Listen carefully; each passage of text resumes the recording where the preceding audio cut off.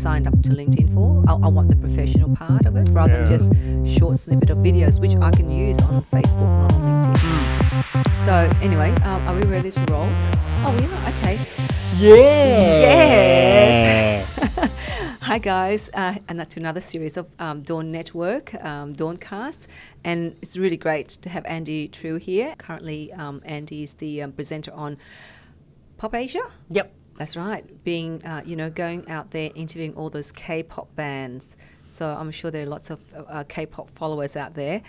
So we're here with, he's joined us after a hard day sort of work.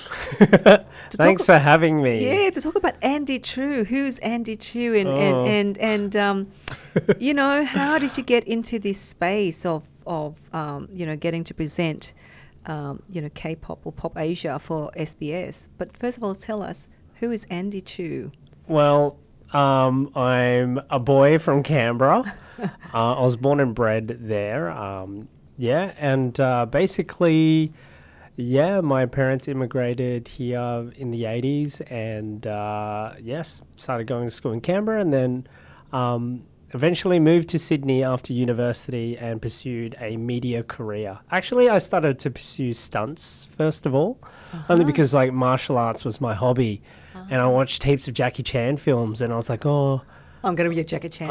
I'm going to be a Jackie Chan. But my parents forced me to finish school and finish university before I could pursue a creative endeavour. Yep. And then after that, I went to Sydney and I scored a gig on a circus for a little bit. It was called Shanghai Lady Killer, which was a kung fu show which was on stage with wire work and heaps of stunts and stuff. And then after that, I got a job on a kids' cooking program after a few auditions. So you got to practice, you got to do a bit of stunts, doing some stunts. That's what you like to do for a short time? Yeah. From training martial arts, I eventually competed. And then from competing in martial arts, I started choreographing scenes, choreographing kung fu. And I was eventually given a job to choreograph on a few short projects, like short films, some plays. And then I met more people in the stunt industry who kind of gave me a go one day. They were like, hey, we're shooting a Sony ad. Can we have you in as one of the ninjas? And I was like, oh, yeah, I want to do that. And once I got on my first commercial, I met more, say, professional people in the stunt world. And they were really nice to offer me some more jobs. I eventually got a gig on Wolverine. Oh, did you? Yeah, Marvel's Wolverine. I was like, a guy in that. Yeah. Could we see you in Wolverine? I'm just like one of the guys that are attacking Hugh Jackman. But it was like a stunt thing, which was kind of cool. I was also offered a gig on Tomorrow When the War Began, which was a movie back in 2009 now. But I was a stunt guy on that, firing guns. And then I worked on Hacksaw Ridge with, it's a Mel Gibson film. And that was all thanks to being in the stunt community and meeting people that gave you a go. Yep. So being in the stunt community, you obviously would have had some level of martial arts and, quite high, would you say? Or would experience? Yeah. So before I entered the stunt industry, I did compete in martial arts and I was lucky enough to win, 3 Australian championships. So you're a black belt or blue belt, whatever. So at the time I thought that looked good on my resume. And so I used that, to try and get more gigs. I was like, hey, I've won a competition or two. Please have me on set, please. And then, eventually people gave me a go. So from that, I started working on I got an agent from building a bit of a portfolio, and I auditioned for a kids' cooking show as a kitchen ninja, and I eventually got that job. And I thought that was only going to be a 2 or 3 week run, but it ended up being 495 episodes and 7 years. Oh, yeah. So I was like, oh, well, I guess that changes my life. So that really opened the door for me. It was a weekday program on Channel 9 at 4 p.m. And, it was like 7 seasons and so many episodes.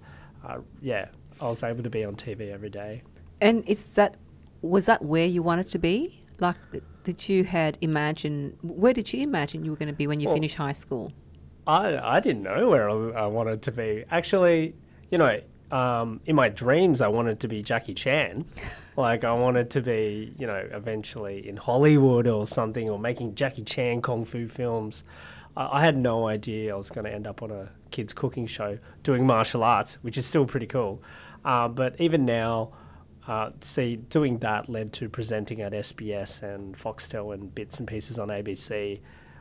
I didn't know I was going to go that direction. It was just, I felt like the natural progression. I was hungry for work, as always, and I was just clinging on to any opportunity and opening any door that I could. I think over the years, being in the media industry, you meet a lot of people that inspire you. For example, like Chris Lilly, for example, who's created his own shows around his personality. Ando, who's a great comedian, a great presenter, and has shows that are around his skills. And I've met a bunch of people at SBS that really inspire me, like people from The Feed, which is a really great show. And they do some great work. So once you get into that field, you're like, oh, I aspire to do things like them. So I'd love to pursue the Kung Fu martial arts thing on the side, which is a part of the plan. But I also want to achieve a lot of things within SBS and the commercial networks. Because you're about to, there's a show on the 5th of August. Tell us about that.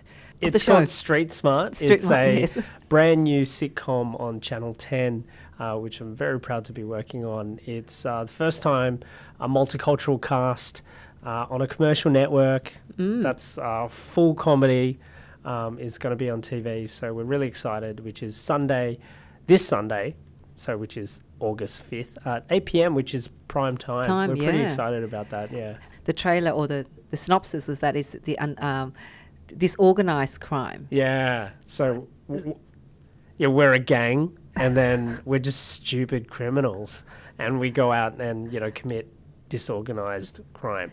Do you think, I mean, you know, obviously in the space that Dawn is in, we're very much championing diversity and inclusion.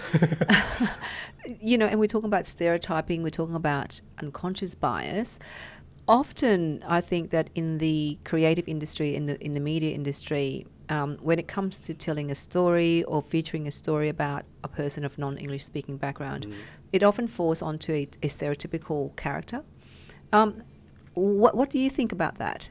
Do you think we have to go through that process to kind of have that stereotypical character before we get to be taken seriously as an actor or as a character, you know, in a film or in a play, etc.?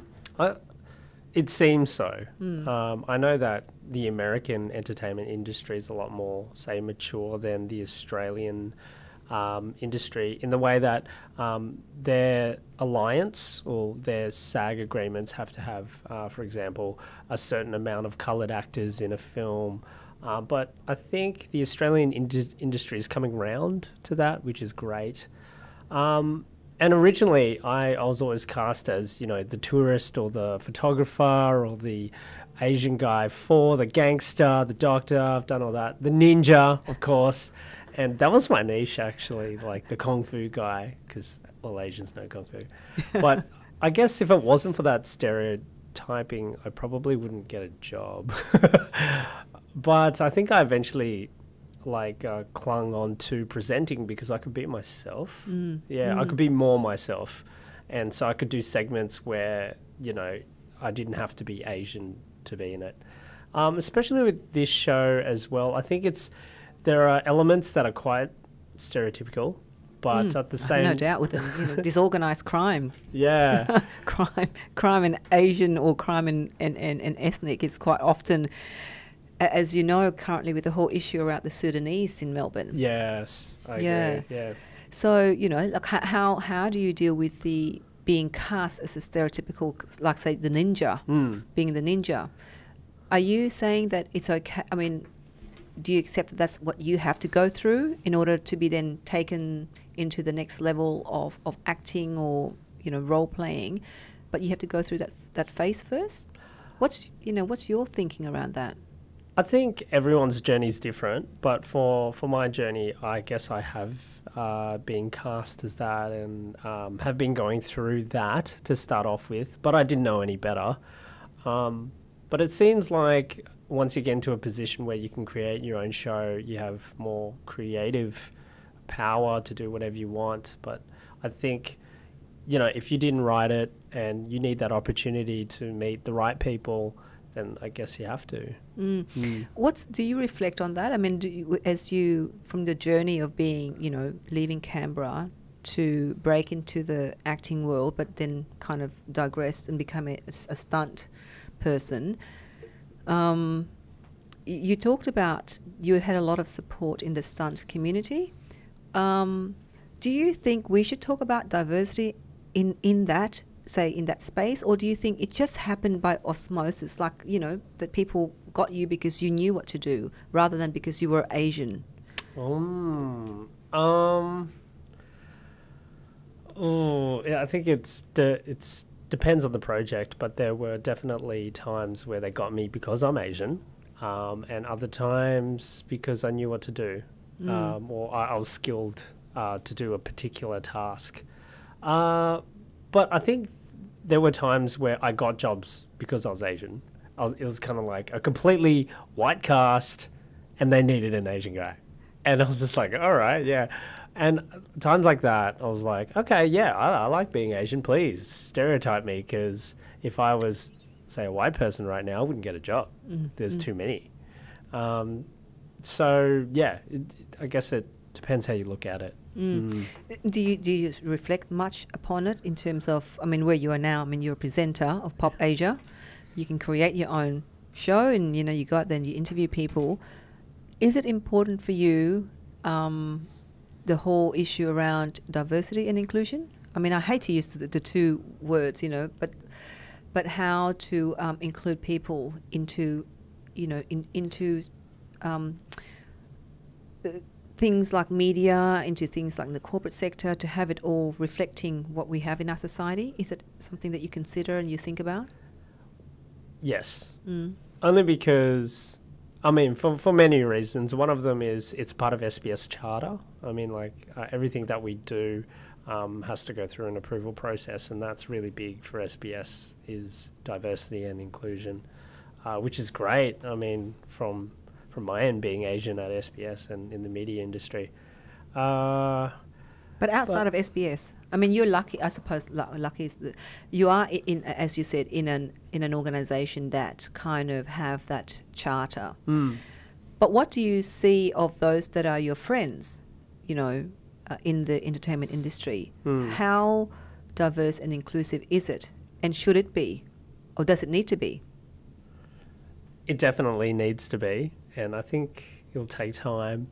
But it also depends on what kind of journey you want to take. I mean, I think if you continue to, say, just try go for castings for roles, maybe you'll still be cast as something similar for at least the next 5 to 10 years. But more than ever, you know, Asian faces are getting on screen nowadays, like especially playing lead roles as well. And I think that's a sign of change. I mean, if you think about 10 years ago, that would never happen. And I think our time is definitely now, with shows like The Family Law and other shows like that.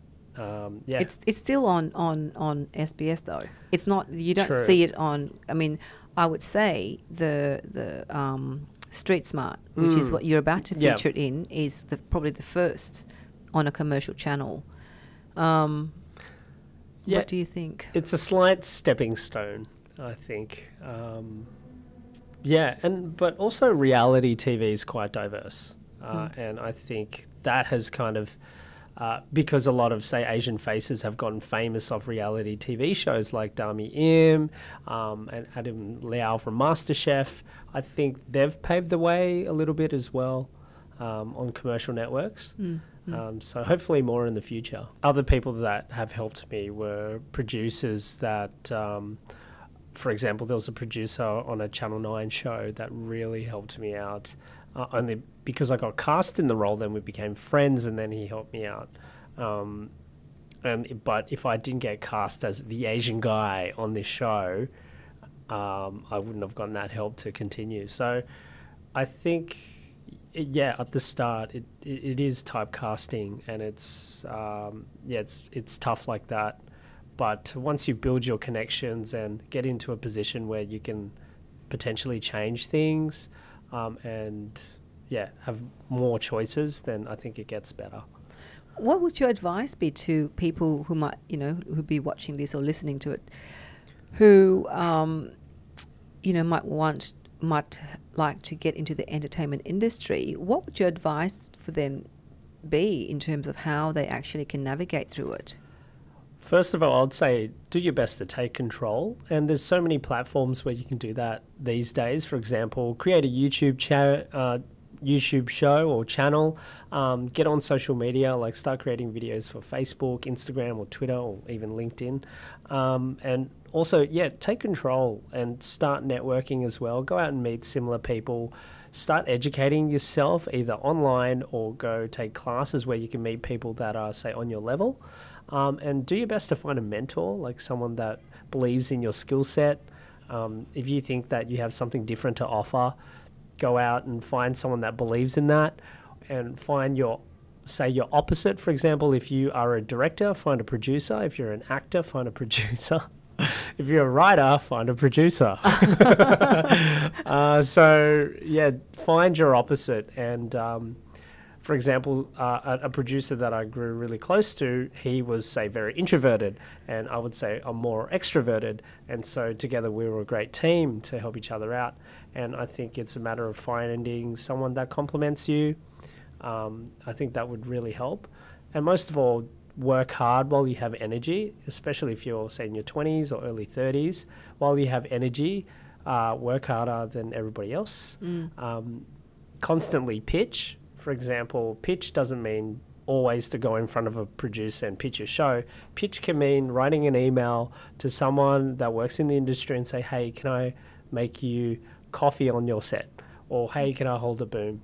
And if you're doing that constantly, like once a day, you're going to start to build a really strong connection. And so did you go out of your way to find a mentor, or did you thought about having a mentor when you were in the early years, when you started out in this path? Yeah, I didn't go out and find a mentor, but a mentor eventually came around, and I was like, oh, can you be my mentor?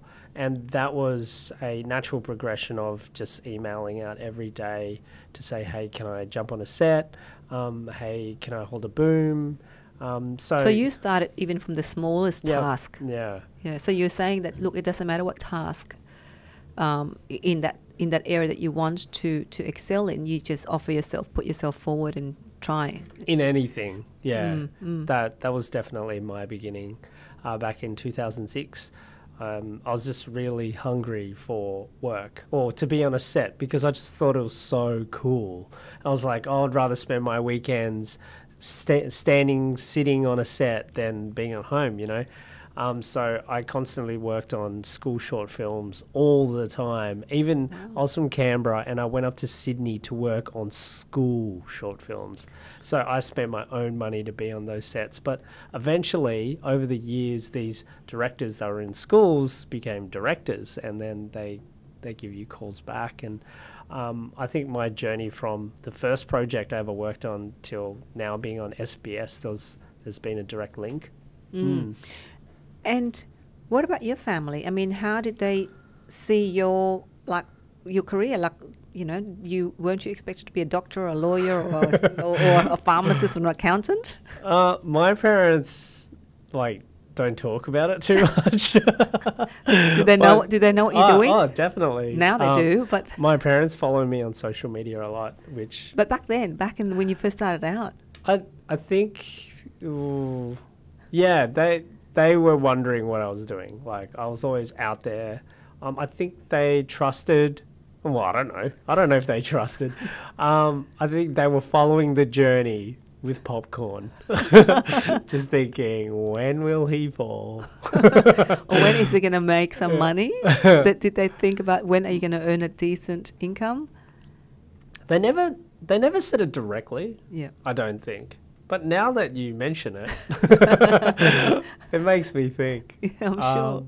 But they knew I worked hard, and I think they know that today. So there was a moment where my dad bought a TV in his shop because he owns a business, and because the show, my old show was on 4 o'clock weekdays, and when he had customers come in, he'd be like, "Oh, my son's on TV, what a coincidence." And that was a cool moment. Like, I was like, "Oh, I think my dad's proud of me for a little bit." Yeah. Because it's not typical that a lot of people of Asian background are into the entertainment industry. Yeah. There are very few, you know.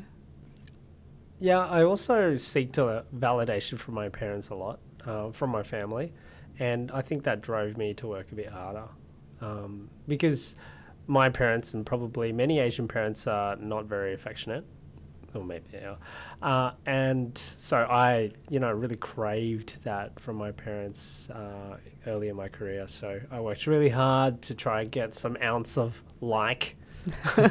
As in the like? Yeah. Or as in the like hug? Not hug, we'd never do that. Yeah, just like, oh, okay, you're doing all right. Oh. But I did finish my commerce degree, and I just knew I had a bit of a foundation, so that gave me more confidence to just go head on in this career. But without a degree, what would happen, I wonder, if you didn't finish that degree and you just, I mean, so there's still that aspect of Asianness, isn't it? That you have to complete your education no matter what. Yeah. They didn't force me, but at the same time, I seeked that validation. So I wanted to finish it so they could be like. So do you feel validated now? I mean, do you think that they're now, you're at the stage in your career or your life that, do you still seek that validation from your parents? Be honest. Oh, I think I always will, but just not as much anymore. I mean, there were moments in my career where, for example, when my mum came on set for the first time and she was like, "Oh, wow, there's a live audience, there's a set, there's a camera." That felt like amazing, like an end of a chapter kind of thing. And there were moments where I saw my brother and he saw the magnitude of our show, and that was really validating. And after that, I kind of seeked it a bit less and just thought of new goals on how to work hard. Yeah. So what are the new goals on how to work hard? Just finding good content, good stories, seeing other people's work and thinking, wow, like picturing yourself in their shoes and, telling that story or creating that piece of work. That's pretty amazing. So, what do you think drives you? What drives you? I'm pretty competitive, I'd say. So competition, yeah, loving that. And being the underdog, I'd say. Being Asian in this industry, you're always the underdog. So, yeah, that's pretty good. Do you still see yourself as the underdog? I mean, you've kind of done, I suppose, very well, and you've achieved a lot. Being a presenter of PopAsia, and now, I'd say being probably, having a show, Street Smart as well, on a commercial television. Do you think that? I feel as if from listening to your story, you're part of the crowd. You no longer have to try and fit in.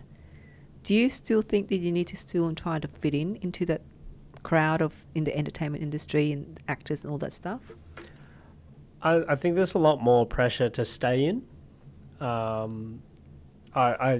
Someone said something once, like, you've got to work hard to get in and 3 times as hard to stay in, kind of thing. Right. And I think that's not saying that I'm completely in. What is in? I don't know. Like, depends where you are. But I definitely feel I'm working harder than I ever have to stay in, to stay relevant, to try create work that people will watch and that inspires you too without getting burnt out. So, yeah, I feel like the years ahead are going to be, potentially harder in a good way. New mountains to climb, a massive one. But yeah. Where do you see yourself going? I mean, do you see yourself still staying presenting Pop Asia, with this opportunity at Channel 10, you know? I've got goals, but I'm kind of scared to say them out. Say it. Only because if you... but it's along the lines of what's ahead of me at, say, SBS. Yeah, along the lines of creating something new, something, that's around my skill set, and also doing something for a commercial channel around my skill set as well. And if I got those two shows up, plus taking SBS PopAsia to, you know, another interesting level, that would be amazing. So yeah, I've just got internal goals at SBS, and working on something bigger on a commercial network would be great. Yeah. What do you... Can you tell us about what's an exciting day for you? You know, in when you do Pop Asia, what makes you live and breathe in terms of, you know, being a presenter in Pop Asia? What is it that kind of excites you, gets you out of bed and jumping for joy, Andy?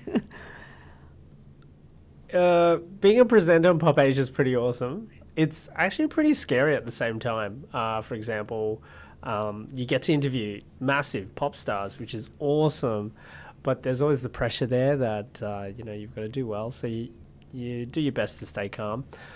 An exciting day at Pop Asia is when we like cover a massive band, and when there's like 10,000 people out there, and we're doing film, we're shooting the event, then we're hosting the event, and then we're running to different stages, then we interview bands, and then we do radio segments, and then we do TV segments, and this is like a whole day. Then we fly down to Melbourne, and then we might do like a Chinese New Year thing. So it's a pretty exciting job. Especially when you're around really good people. The Pop Asia team are really amazing. So yeah, that's really exciting. As to what gets me out of bed is the fear that it's all going to stop. The fear that's going to stop. Okay. The fear that I might run out of energy one day. So now that I do have energy, that I'm in a place that I like, I'll do my best to just squeeze out all that energy until that's it. And then I'm like, all right, I'm done. Squeeze the orange juice, and then that's it. Left is just a peel and just a few kind of... Yeah. And that's the creative Andy Trieu. That's the creative side. What's another side to Andy Trieu? Like, what's the other side? I mean, it sounds like this is just all you do, all you live for, and it's just... You know, this creative part, like when you stop for a moment, and if you do drink wine, which I assume you do, yes, have a glass of a sip of water. Is there another part that you're passionate about? Well, yeah, it's another creative thing. I really want to get a Kung Fu show up. Yeah, Kung Fu.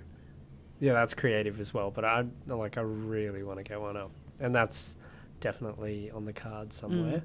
But besides that, I think of, where I'm going to go in the next 5-10 years a lot.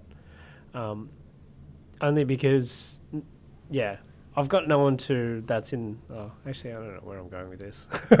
Go anywhere. Speak freely, because we'll send it to you and then we'll edit the parts where you say, oh, no, I've thought about it. Can you not put that in?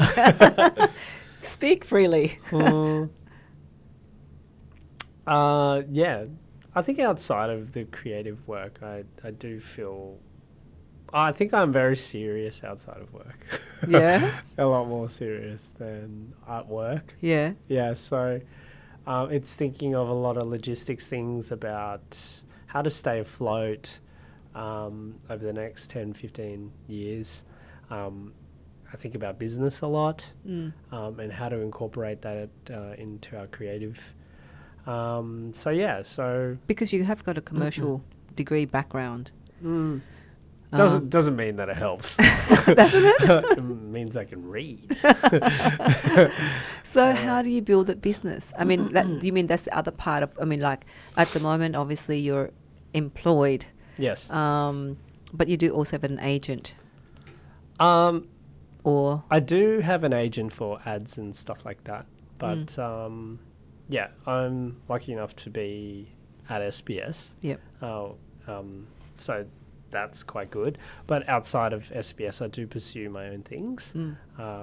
Yeah. What are some of those things? Lots of things. I present, I host, I do other productions as well. Like we do shoot some corporate videos and do, weddings and other stuff like that. And it's something that I haven't completely honed in yet. So I'd like to make that a bit more of a sustainable thing.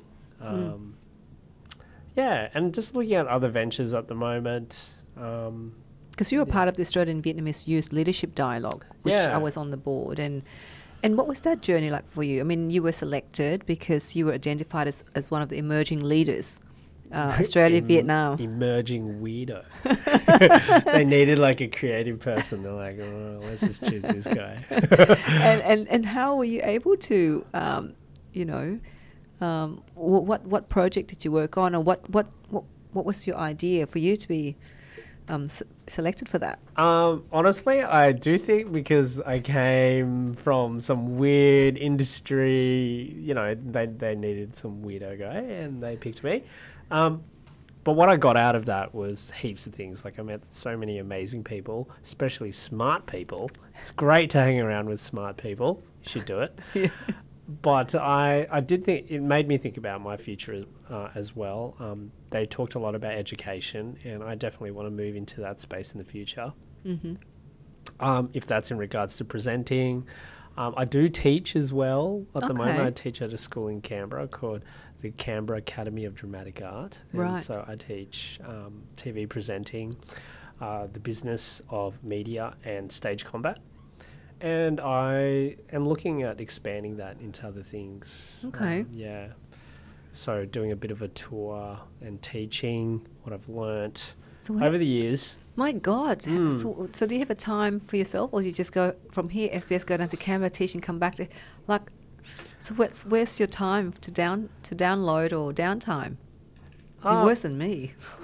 Work is kind of like downtime, I think. And I like doing it while I've got energy because it does seem fine. And I know a lot of people that are in normal corporate jobs, this is what they do in their spare time. So I think I'm lucky in that respect. But yeah, besides that education, I do DJ. I started DJing.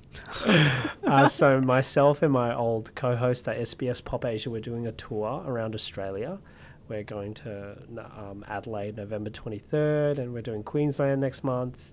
And I'm doing Brisbane, DJing Brisbane, doing Sydney later this year.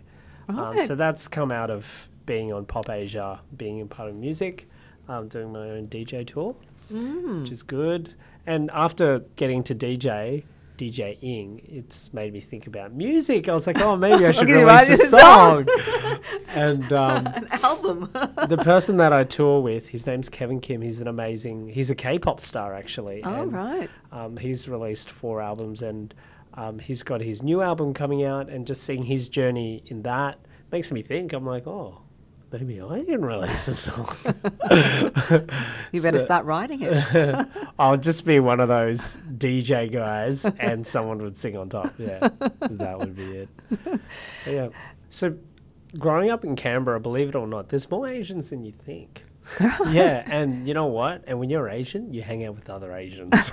So growing up in Canberra, because there were, say, less than Sydney, it just meant that you all hung out more. Right. But the coolest thing, I think the best thing about living in Canberra is not that many things come to Canberra, which makes you a lot more hungry. Yeah, so I feel that I wouldn't work as hard if I wasn't from Canberra. Like nothing ever came. So if there was a short film that was in Sydney, I thought that was like the most amazing thing in the world. And so I felt like I cherished things a bit more. And the Canberra community is strong where, because nothing happens, everybody works together to try and make things happen. So, where does your creativity comes from? Where does it come from? Is that your parents? Are they creative? Is it or something that you've learned from school? I think just years of just being weird and people letting you be weird. So your parents let you be weird. Yeah, and I think my work has allowed me to be weird, because I know some of my friends who are like lawyers or bankers and stuff, they're not allowed to be weird. And they really suppress their creativity. And so I go to work and just be strange, and that's like normal in the office. Yeah, but were you strange from a young age, do you reckon?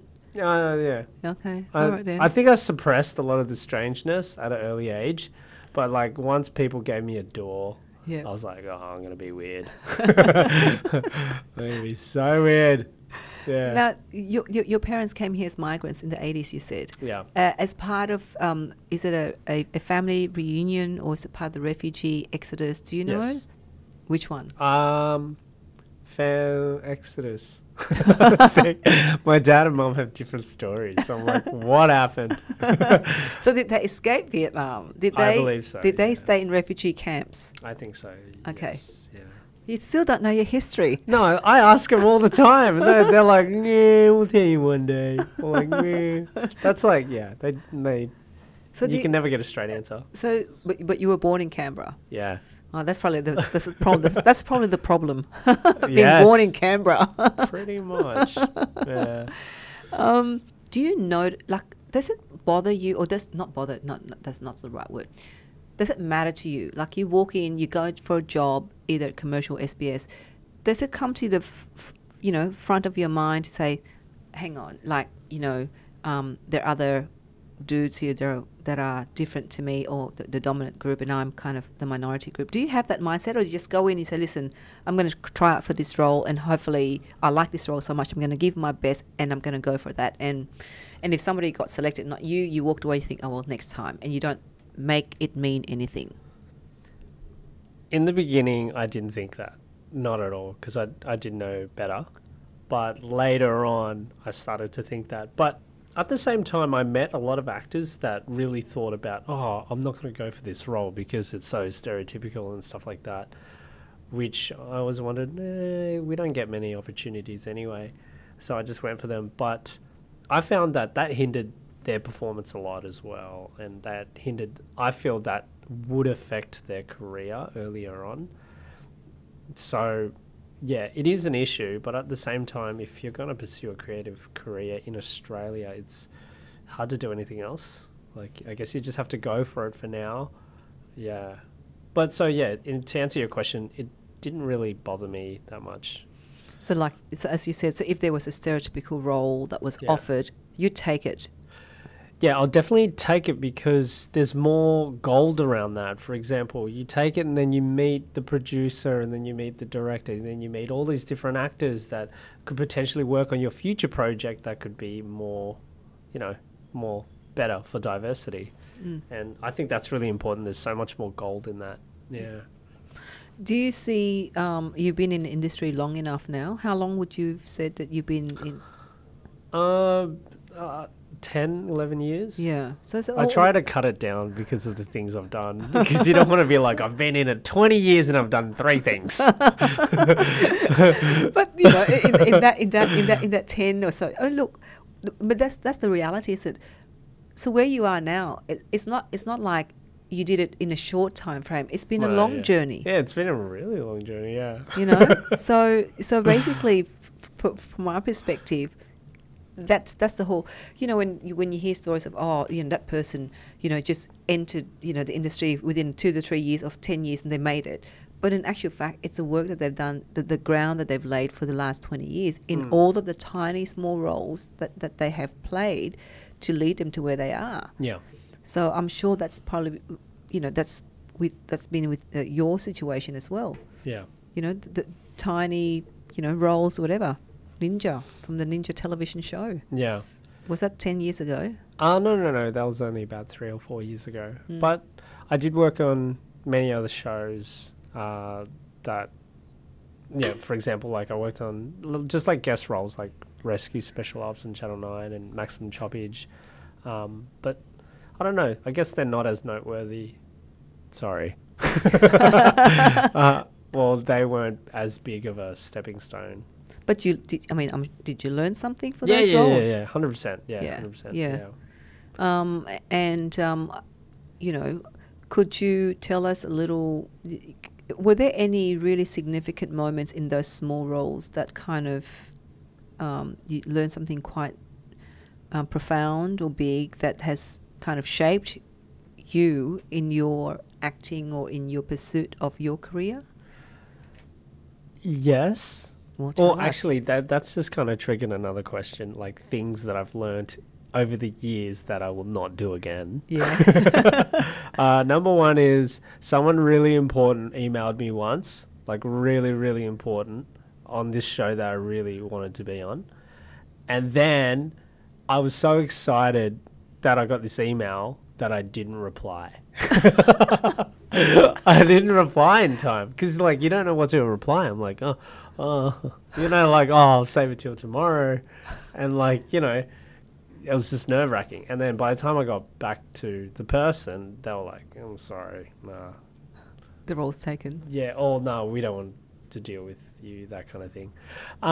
So, yeah, I would say if there's an opportunity, find the courage to reply. And also things that have helped me over the years is having a life coach. A life coach to really plan out where you want to go in the next 5 years. That's been, like, really pivotal. And yeah, having people on your team. So I feel like when you start in your creative journey, you don't think you have anyone. But the thing is, you can have a PT, you can have a life coach, you can have a mentor, you can pay people to be those. And it's just like a business. So a business has many things to make it work. And I think you should think of yourself as the same. What's a PT? Personal trainer. Oh, okay. Right, okay. And I'm still fat. I don't think so, Andy. So you reckon should we worry about diversity or inclusion? Because as you said, each of us can carve our own voice online. Online, yeah. You don't need those big institutions anymore. Is that what you're kind of alluding to? They're still very, very important, but at the same time, it's not the end because online there's a whole world community that you can reach out to. So I know that there's been online influencers like Tina Yong or Wenji who are the biggest YouTubers in Australia, and they're Asian, Vietnamese. And they've gone over to America as well just to, bank it up. So I think the future is online. Like, yeah, you don't have to waste too much time on trying to pursue saying that there's other avenues.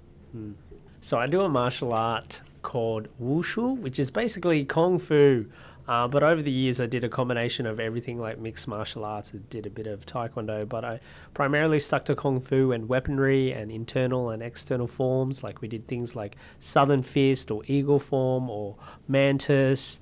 We did Tiger. We did Drunken Style. We did like 8 Extremities. We did long swords, short swords. We did You're going to show me some of these swords. moves later.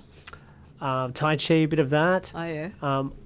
I loved that style only because it's what I watched when I was younger. Like when I was a kid, I saw lots of Kung Fu martial arts films, and that really inspired me. I was like, wow, I can be a Kung Fu guy. Is it to save the world, or is it just because of a physical fitness thing? I don't know. Oh, no, to save the world.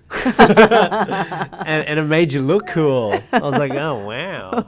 But during that period of time, there was about 5 to 8 years where I worked really, really hard in martial arts. And then after that is just about kind of maintaining.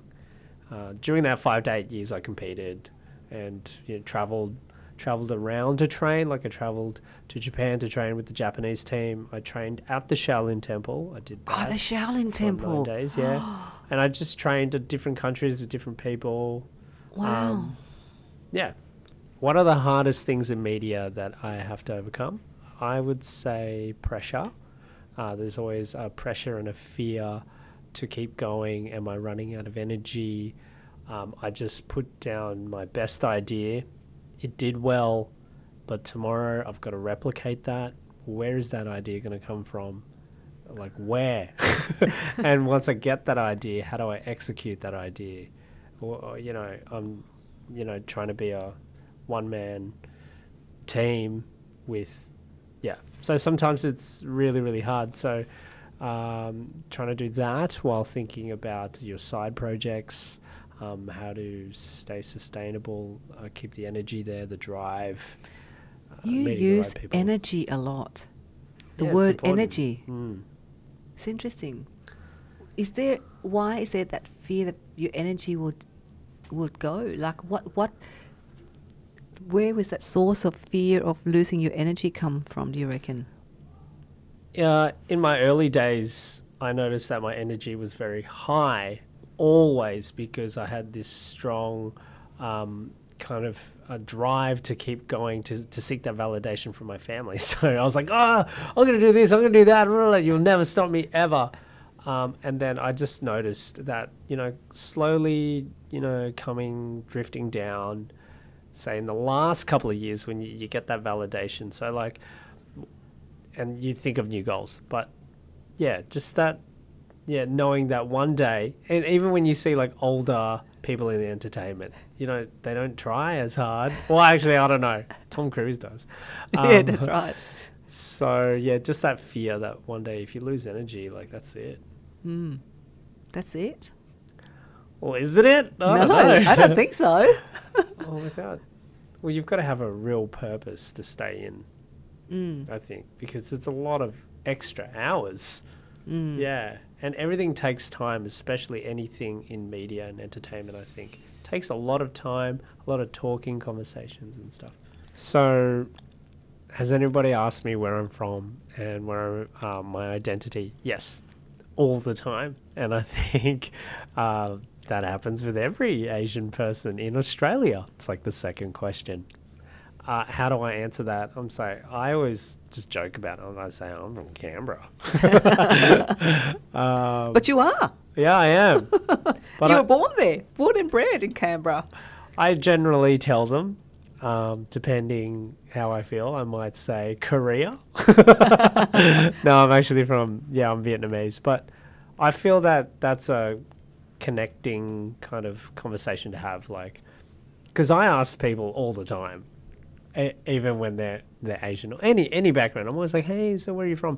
Just a reason to try connect, like trying to find, a level, something in common. So I always answer, I do say I'm Asian Australian. Actually, when I go back to Vietnam, I'm like Australian, but when I'm here, I'm like, I'm Vietnamese. And I think to answer your question before, do I get offended when I'm getting Asian role or something? If I did, I don't think I would make it very far. Yeah. Like if I didn't go for all the Asian roles, like the doctor or whatever, if you get offended by that earlier on, I don't think you'd get very far. I watched the movie Yes Man. Yes. Is that the Yes Man inspired you to get a life coach, did it? Yeah, I was just in that mode. And she's like, I'm a life coach. I could coach you for $600. And I was like, oh, man, yes. And then I did one session. And after the first session, you realize how important it is. For example, how important it is to talk to a friend about some of your issues, even when you feel like you should keep it to yourself. This time you're hiring someone to listen to you and put your puzzle together, because they're basically mirroring you. They're like, oh, you're saying this, you're saying that, which doesn't make sense. So what are you saying? And it's as simple as that. And that's really important. So it's basically just to train your mind up and make sure you stay on track. And naturally, like the gym, you're going to get off track every couple of weeks. Like you're going to eat junk food. Yep. And that's the same with your mind. Like you're not going to follow your goals every week. And to have someone there to hold you accountable, it's really important, especially if you pay them, because it makes you do it. And it helps you discover the type of person you are. And for me, I'm a obliger, which you can do these tests online, which means that if someone sets a deadline, I'll get it done. If you don't set it, I won't get it done. I'll leave it to the last minute. And she identified that, and that's been life-changing. So it's a small price to pay for something that could potentially create you a lot more opportunities. And how would you have found the right life coach? Did you have to go through quite a few? Yeah. I tried heaps. Yeah. Well, heaps meaning about 4 or 5. But I went back to my very first one, and we do pretty much a session every year. Yeah. Once a year now? Yeah, once a year we kind of set it up for the year.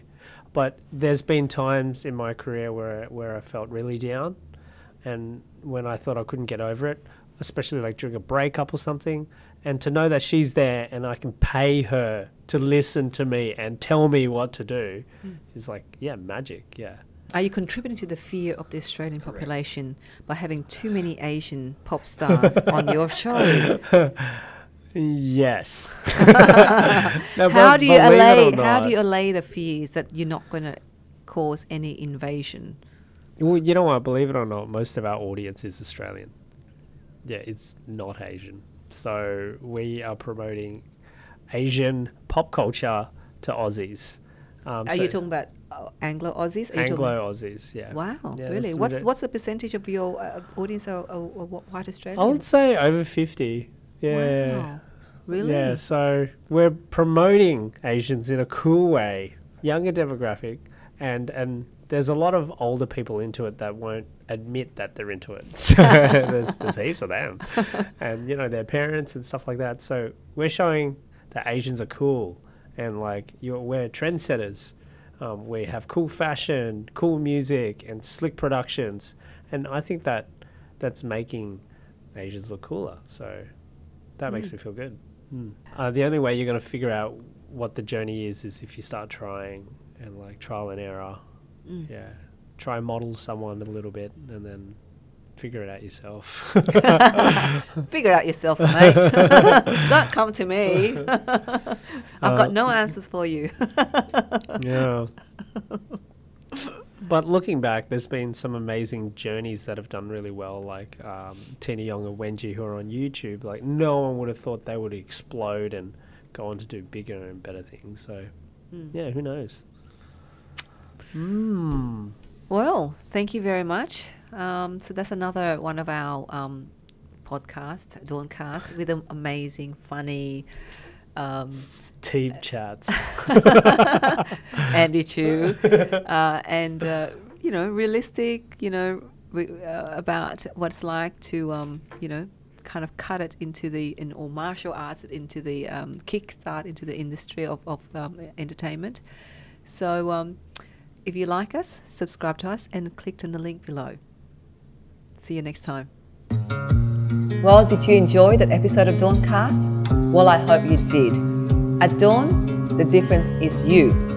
So hit the subscribe button below and leave a comment and tell us what you would like to hear more of in the future.